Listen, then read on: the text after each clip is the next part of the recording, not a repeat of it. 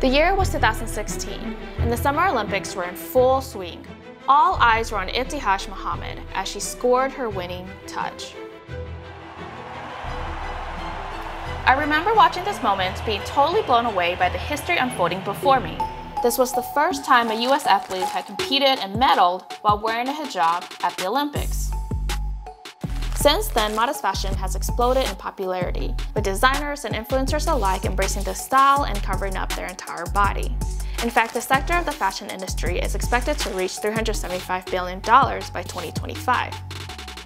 But despite the increased interest, misconceptions surrounding modest fashion continue to persist. Modest wear had these negative connotations that, it's cult-like fashion. People just believe there's a lot of restrictions when it really isn't. Many see modest fashion as oppressive or boring, and particularly in sports, the clothes are often deemed hazardous or restrictive for athletes. And that's simply not true. In this episode, we'll explore what it means to be a modest dresser, why people are choosing it, and ultimately, why modest fashion is more than just the trend of covering up. I've always known about modest fashion, but I never really took the time to dive deeper until I met my friend and colleague, Fatima. She's always slaying and looking put together, and she's actually the one to introduce me to this episode's first guest, Ifrah Jama, a Minnesota fashion designer who recently launched a modest activewear line called Jannah Fitwear.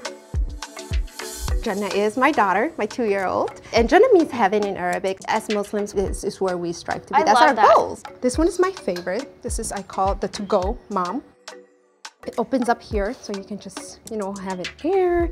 The cool thing about this one is you can open the sides. So you can work out with it. Cool.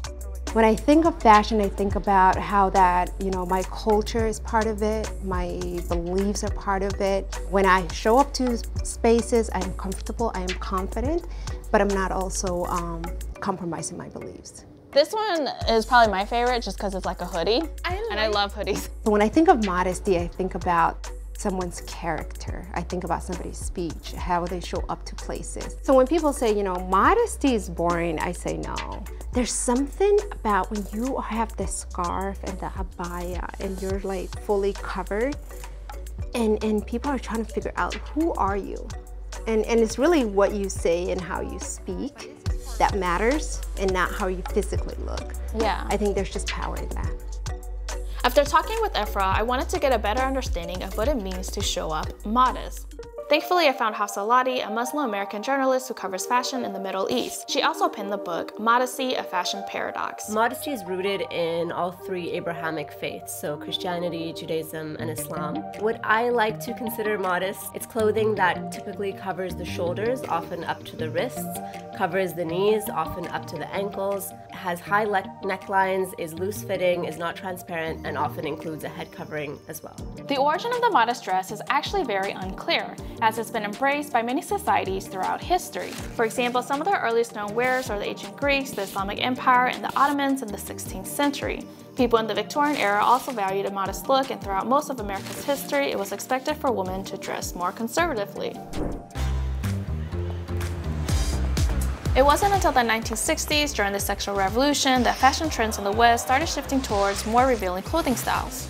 And while this revolution was liberating for many, it unfortunately marginalized those who preferred a more modest appearance. Modesty can be oppressive when it is enforced. That is certainly oppressive. But also limiting modesty and putting rules and bans in place against modesty is oppressive. Fast forward to today, and thanks to the help of social media, dressing modestly is making a comeback. In fact, the term modest fashion emerged in the early 2000s to describe this rising trend. One of the really unique aspects of this modesty movement we're seeing now is a lot of these women who are choosing to cover up, many of their mothers, grandmothers never did so. Right. They're making kind of the empowered choice to do so themselves. But also, many of them have been inspired by modest fashion bloggers on Instagram. The whole blogosphere in general really showed that there's a large market and demand for this sort of clothing. But despite the growing popularity, modest dressers continue to face various challenges and barriers. This is especially true in sports. Here in the States, Minnesota boxer Amaya Safar was once disqualified in 2016 for wearing leggings and a hijab. Officials from US Boxing and the IBA, or the International Boxing Association, said that she violated the uniform code, citing safety concerns as the reason. Thankfully, in 2017, after outpourings from the public, US Boxing did allow Amaya to compete, making her the first boxer in a US competition to wear a hijab. The IBA lifted their ban of the apparel 2 years later. But as it stands, there are currently no explicit state or federal laws protecting athletes who dress modestly. Uniform codes are actually determined by school districts and athletic associations, which means that these rules also vary. Meet Nasteha Sharif, a 15-year-old hijabi boxer who's preparing for her debut match in the fall. Dear was kind enough to share with me a little glimpse of her world, and she even gave me boxing lessons. But more on that later. The first place that she took me was Carmel Mall, the first and largest Somali shopping center in the United States. And even before I entered, I could see the vibrant colors and beautiful textiles that filled its halls.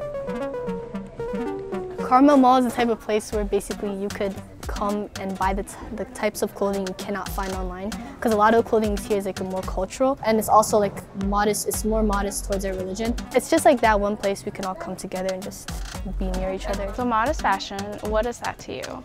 I think it's being able to dress the way you like to, dressing in a way that is more pleasing to you and towards God at the same time. The reason I like the store is because of all the dresses that they have. Oh, it has a scarf with it. But I would for sure go for this. A lot of people think that you have to dress really heavily or wear really big dresses, and it's not like that, you know. Modesty is different for everyone. I believe you could style anything in a modest way. How do you apply that to boxing then? Because when I'm dressed modestly, I don't really worry about the way people see me. I'm just more worried about getting the job done and being my best and showing up as my best. Before leaving, and while I did come to the mall for the clothes, I couldn't resist getting a henna tattoo and indulging in some delicacies. It smells so good. I can smell the food. This actually feels really nice. Like, I really like it. It's very secure. A couple days later, we finally entered the ring.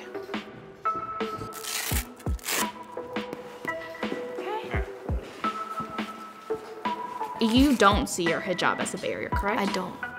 But I think currently, I'm not gonna lie, I don't see too many hijabi athletes. I hope other people could probably look at me and be like, oh, she's like me and she's doing this. I want to do it too. How do you feel whenever you are wearing modest clothing? I get to control who gets to see certain parts of my body and who doesn't. It gives me control and regulation over who I am and I guess what I'm made of. Sure. Sure. That was good. What?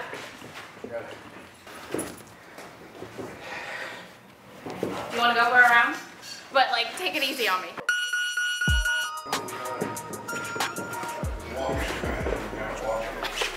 People newer to modest fashion may not realize that modest apparel can be just as fashionable, functional, and empowering to all who wear it.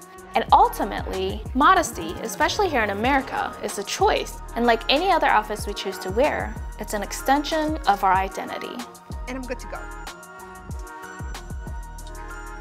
Not bad. Good job. I didn't die, thankfully. Yeah, you did great. You let me punch you, so I'm thankful. Yeah.